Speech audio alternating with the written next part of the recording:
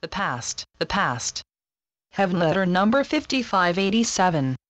March 12, 2016. Everything you are averse is related to a mistake in perception you are making. The mistake may not be all yours. Perhaps everyone who is involved in an unwanted encounter shares the brunt of lack of understanding. It is an error when hostility runs through your veins. Anything less than love is much ado about nothing. What anything less than love amounts to is folly, fantasy, heartbreak, a rash of irritation. It is a form of hunger. There is something you are starving for. We could call this a form of ego starvation. Credit due is not given to you. It is not given because you are not seen.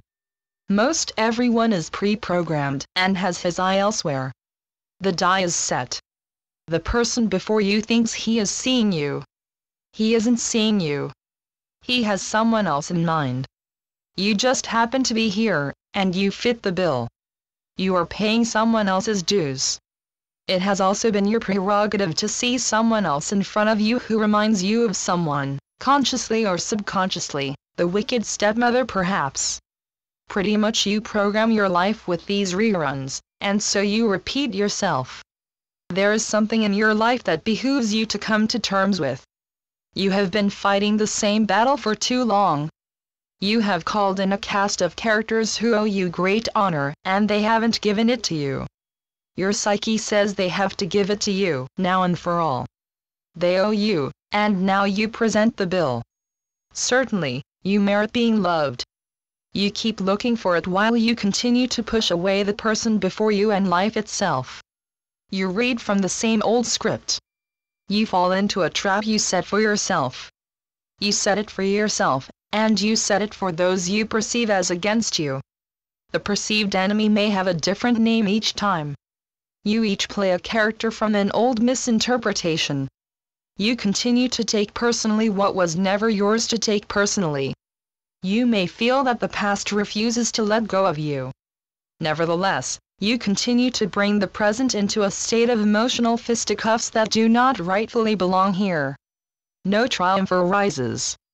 So long as you see the same shadows, you hear the same calls to battle. You frustrate yourself. Yes, you replay the same movie one way or another. You are actually unstoppable, so it seems. You replay the varied versions of the same situation over and over again. You keep the same irresolution running. You don't see what's going on and how you aid and abet it.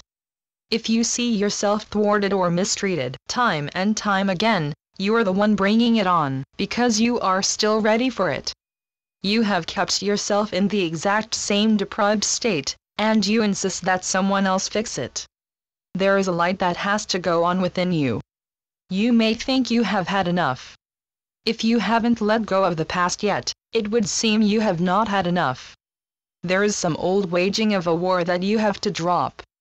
You have to drop being a victor or a victim. Those are old clothes you once wore. They no longer fit you.